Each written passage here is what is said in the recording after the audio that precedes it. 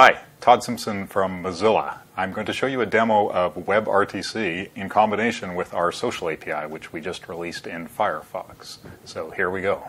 So here we are. So on the screen you can see the nightly version of Firefox with some social integration. This is just a little sample social integration that we've done for ourselves, running on the right-hand side of the browser with this persona sign-in and guest mode. For today, I'll just log in using guest mode, and I'm signing into a sample provider. And here you can see the other people that are currently signed in, including my good buddy Rainer. And I'm just going to, by clicking on Rainer's name, initiate a video call, a WebRTC call with him. So there he is. Hi, Rainer. How are you? How is it going? Great. So as well as having video here, and as you've probably seen in our social API, this video window floats with you. So as I move around the web, I don't have to always go back to a tab to continue talking to Rainer.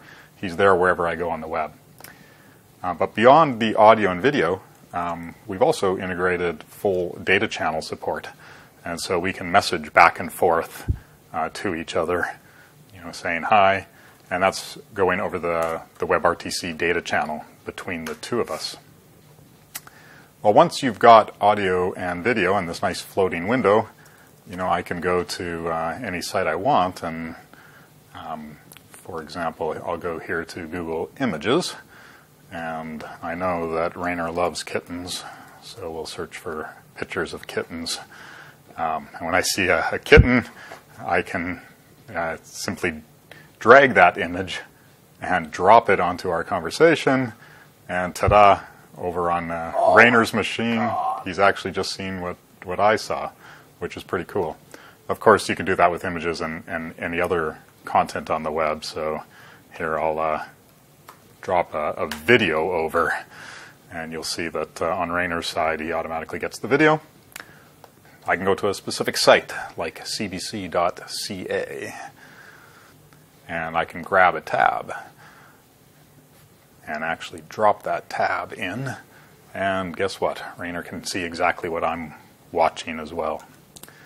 And finally, of course, this also works for native files. So here I've got my file viewer on the Mac. I'm going to grab a file, and I'm going to share that file with Rainer. Send him the Firefox logo. And so that's it.